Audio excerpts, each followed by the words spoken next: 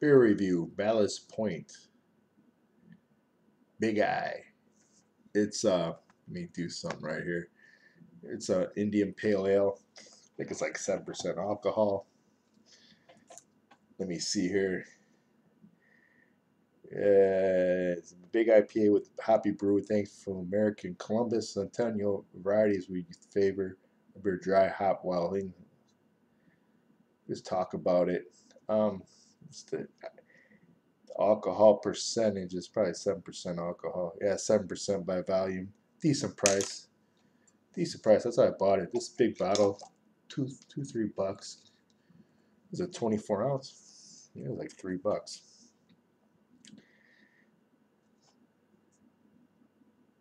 That's 24 ounces, I think. But I just wanted to taste it. I had their scalpel in.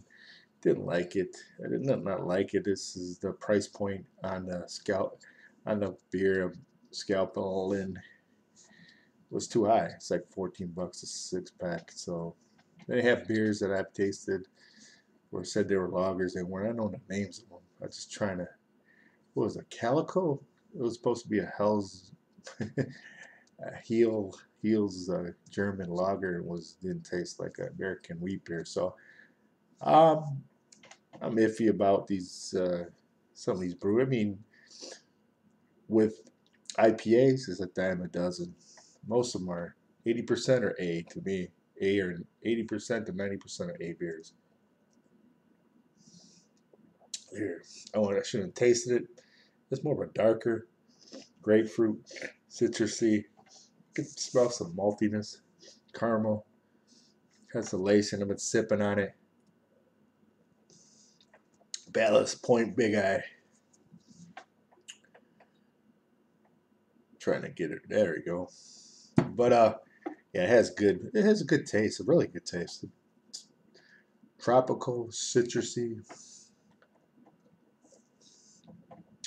earthy, kind of a citrus zest to it. It's an excellent beer. It's the best beer I've had from them.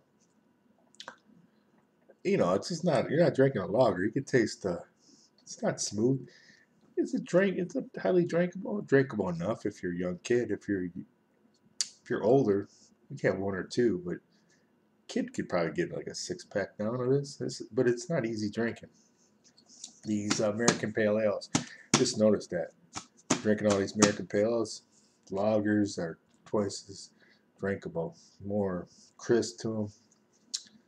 That's why people drink lagers. But there's nothing wrong with American Pale Ale. Nothing wrong with lagers.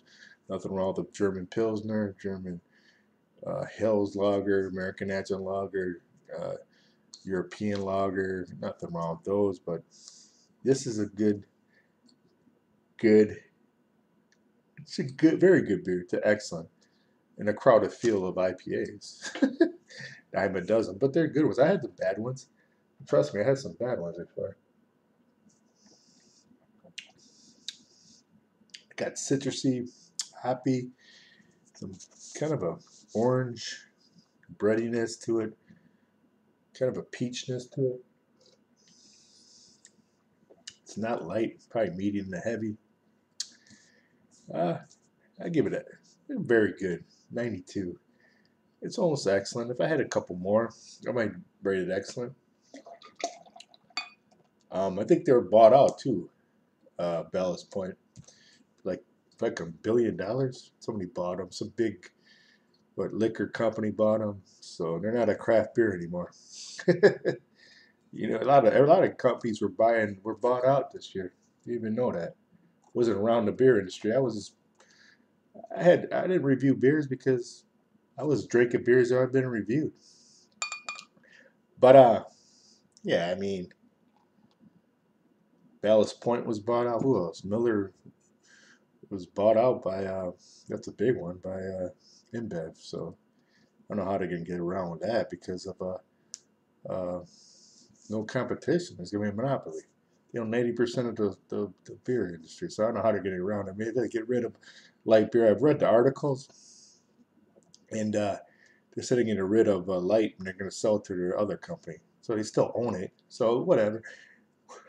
This is an excellent beer. I mean, it's not a craft beer anymore. What do you call it? A big brewery beer? uh, yeah, it's a 989. Very good. More very good than excellent. If I had a little more, enjoyed it. Um, it's not really highly drinkable. It's not light. It's heavy. It has a lot of heavy taste, but it has a lot of taste to it. Um, that's it, man. Big Eye with the fish. That's the one thing about their marketing. They're always marketing fish. That's why I had a weird. Always thought it was weird that people in San Diego thought it was this is a great company. It's all right. I didn't think it was the best. Again, I have quite a few of their beers, like three of them. They would say one thing and it would be other. Like their heels lager was tasted like American wheat beer, and they had another one that said it was a pale ale, which tasted like uh, a American wheat beer. It was just they should the brewmaster who makes them should know what category they put it in. That's the only problem with it in the marketing. The fish marketing, who gives a shit? To give me a good beer. I don't like the marketing. It gets kind of goofy. The names they put on these bottles. Zombie does. Who gives a shit? Get a beer. Name it some simple name and just give me the beer. It's all a lot of this thing's tricky. Marketing like they're gonna sell beer if they give it a great name. Tastes like shit, nobody's gonna buy it. And if it tastes the same, nobody's gonna buy it. This is a crowded field. Dime a dozen. I like the style. I rate it high. I don't rate a lot of these beers really low because I think they're good beers. And what else? Like American wheat beers. I don't think they're greatest. I'd rate a couple high. Well, what's the one I would rate high? American wheat beers. American wheat beers. Lagunitas makes a good one. Gets hopped out. And another one I'd like is from Hangar 24 because it put oranges in it. And another American wheat beer. That's it. American wheat beer. So I like the style of American pale ale. It's a crowded place, and every brewmaster in California to Florida to New York to Chicago makes one, and they make them good. And they uh, they crafted that beer so that everybody knows how to make it. Comments, questions. That's enough of my rant. Ballast Point, not a big, small brewery, and now it's a big, huge conglomerate, and they're not a craft beer anymore. Bye bye, craft beer. Wonder if they lose people from San Diego. It's just, it is what it is. It's part of business. He sold out. Oh well. Thanks for watching. Bye.